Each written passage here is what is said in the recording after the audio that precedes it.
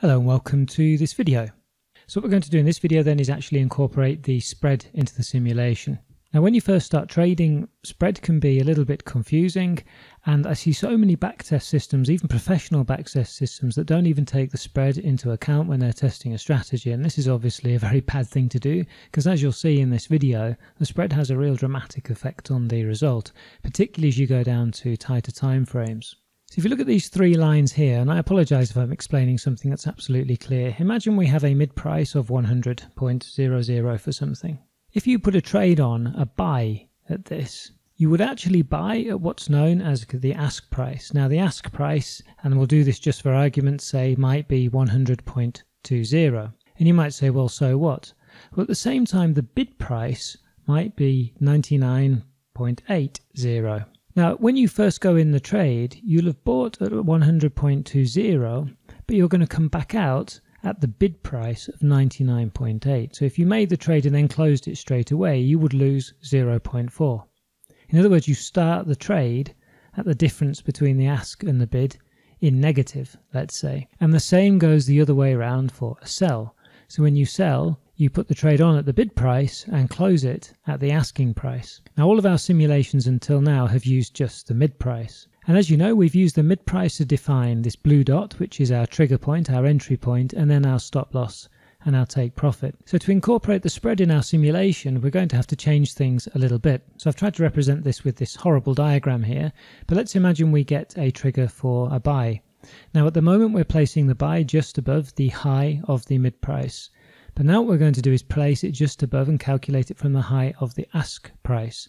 And then we're going to set our stop loss and take profit accordingly. What we'll then do is use the M5 candles on the bid price, which is this lower line here, to track the price going all the way using the stop loss and take profit that we set for the asking price. That way we're including the spread in the results, and as I've already said, you're going to see it's going to have quite a negative impact on the results. The opposite would then apply here obviously for a sell. So the question is, how do we go about doing that inside our code? Now I'm going to work inside the inside bar explore and the inside bar timings that we have been. You might want to make a backup of these two so that you've got the original code just with the mid, because I know some people like just to do their simulations without using the spread at all. And we're going to be changing quite a bit of code, so it might be an idea just to back those up. I'm going to carry on regardless in these files and hope that I don't make too much of a mess of this. So inside the inside bar explore, down where we're setting up the data frame here, we're going to need to add on the high of the asking price of the previous candle. That's for the case where we have the buy, and the bid of the low of the previous candle, because that's in the case of a sell. And then we have to make one change here where we get our entry stop. So here we're saying for a buy that we're putting the range times the entry percentage, that stays the same, obviously the 10%, and adding that onto the mid-high previous. Well, as I've just explained in the slide, we're now going to change that, and we're actually going to add on the ask high previous, because we're going in at the asking price.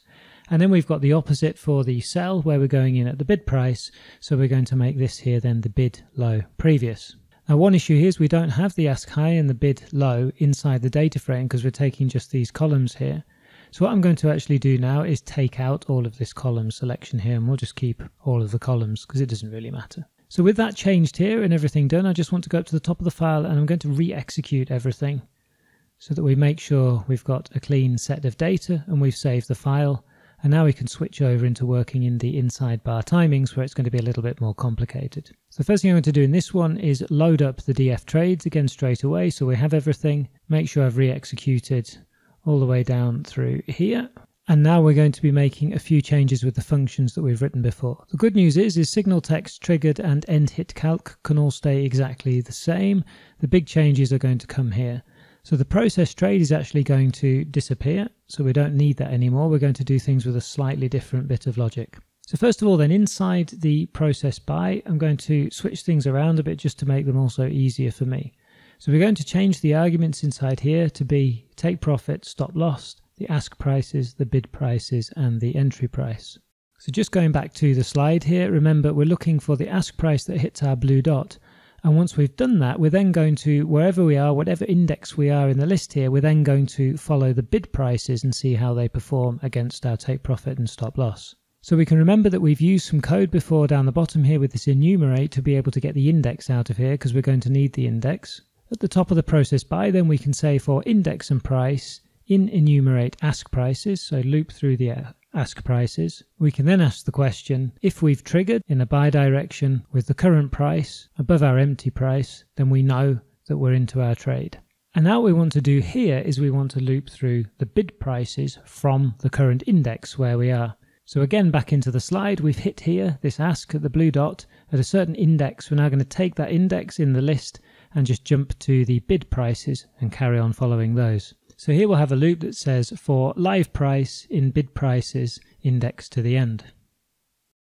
And now we can tab this along and make sure that we have live price here and we get exactly the same kind of result. The other thing we need to do now is tab this return along a little bit here so that if we have triggered, then we need to calculate what we've managed to do at the end. And instead of the price, again, we use the live price that we hit if we get to the end of the list.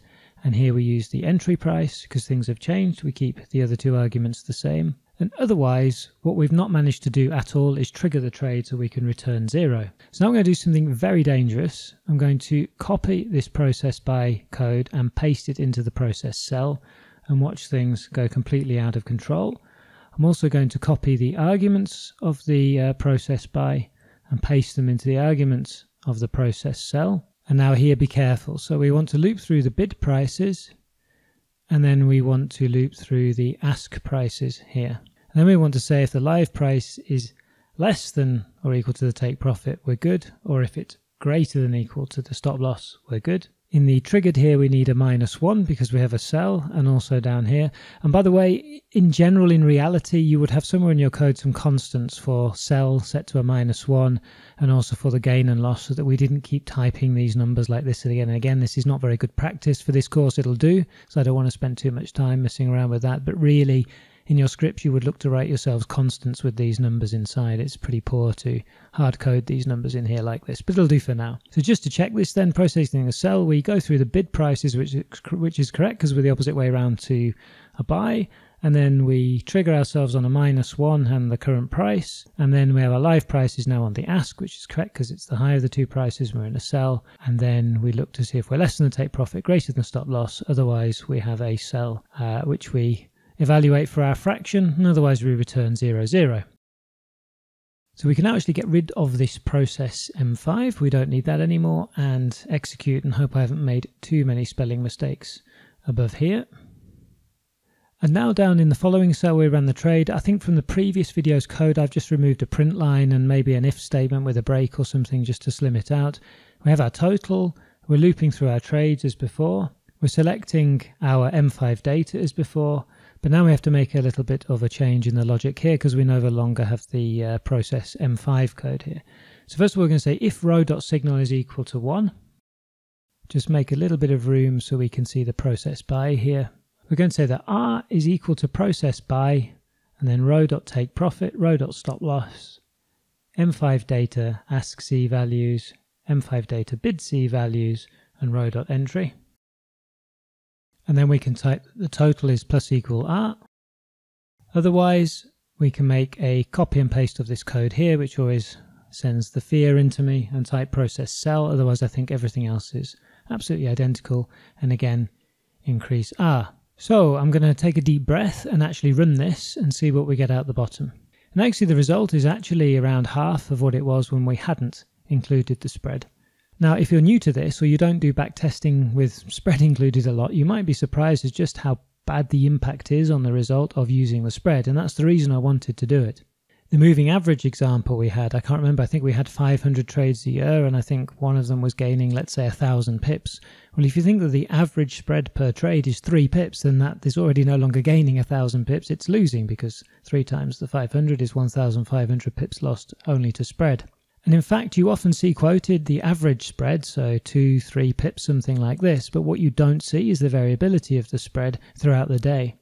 And at certain times of day, the spread can actually be very, very big, and at certain times of day, it can be very, very small. And the brokers know what they're doing, and they open the spread when we're likely to be in circumstances where a particular event is going on and lots of trading is going to happen.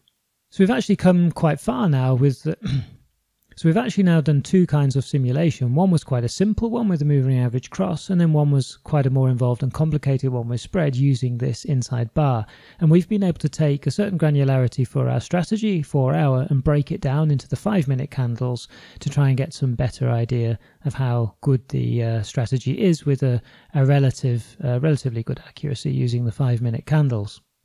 Now you may have noticed that we didn't use a class in this simulation. We did in the 4-hour one in the code here, which we then turned into a nice data frame here, which we used to look at our trades in the plot and stuff like this. Of course, there's no reason why you can't do something like that in this one. I haven't, because I don't really want to use the information.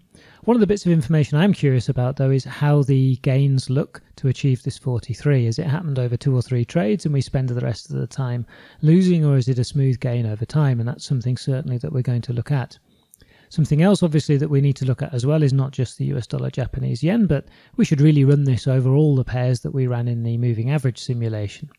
To do that inside a notebook would be a bit of a pain, as you can probably guess. So what we're going to do for the next steps is, once we've looked at the cumulative gains very quickly just for this simulation, is we're going to move on and take all the code that we've written here and build it into a script that can then run on its own and simulate everything at once for us. So, having done a simple moving average cross simulator and now done something much more complicated with finer granularity prices, spreads, trigger points, take profits, stop losses and things like that, you've got quite a tool set, I would say, in your armory to be able to start building simulations of your own strategies. And hopefully you're realizing actually that it's pretty essential to be able to do this, because just going off the results of a couple of hundred recent trades or scrolling through a chart by hand of a few currency pairs, I guess you're now seeing just how misleading that can be. And it's more or less random. You need some kind of good statistical basis to work on to be sure that your strategy is correct. So then, thanks very much for watching this one. I hope it made some sense. I really hope I haven't got any bad bugs in the code, because I was a bit irritated to find the previous error that I did. But assuming everything's okay, then I'll see you in the next video. Thanks very much for watching.